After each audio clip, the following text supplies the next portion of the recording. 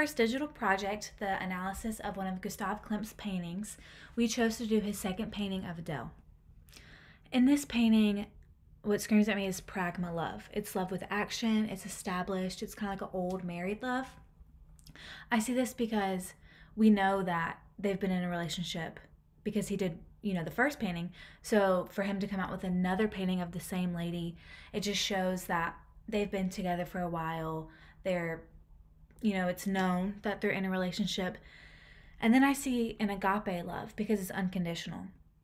So they're still together after all this time. So no matter what they've gone through or what they've been through, they're still together because they love each other unconditionally. The love language I see from her husband is acts of service. So he's paying for her to have this portrait done of her by Gustav Klimt, who's a really well-known artist, super famous. So it's a really nice gift from him to her because he's paying for it. And it's just a great experience for her to be able to do that and get painted by him for the second time. So it's kind of a big deal. And this can also be quality time too. So if he's with her, they're spending time together, during this experience that not many people got because he's Gustav Klimt. He didn't just paint random people, like he did portraits of people. It was a big deal. But this painting's a little bit different than his first one of Adele. There's pinks and purples in here, and when I think pink and purple, I think of love. You think Valentine's Day, pink, purple hearts, and we see lots of pink and purple in here, which we didn't in the first one. So it just shows love to me. But there's also a lot of blue in here, which kind of throws me off. So blue for me represents sadness, and there's a lot of blue at the bottom, and she's completely dressed in blue and black.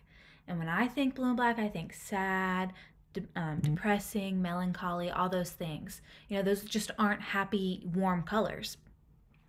But she's completely dressed in blue, and her surroundings are beautiful, with green and the pink and the purple. So maybe it's her. On the outside, her relationship looks like it's great and it's happy, and they're in love, they want to be together.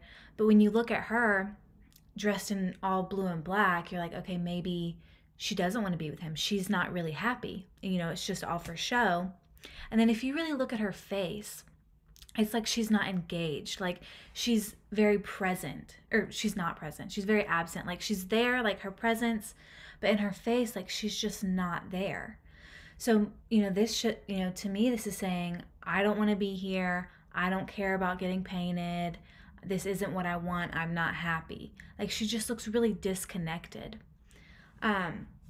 Which then, we think about the first painting that he did of Adele.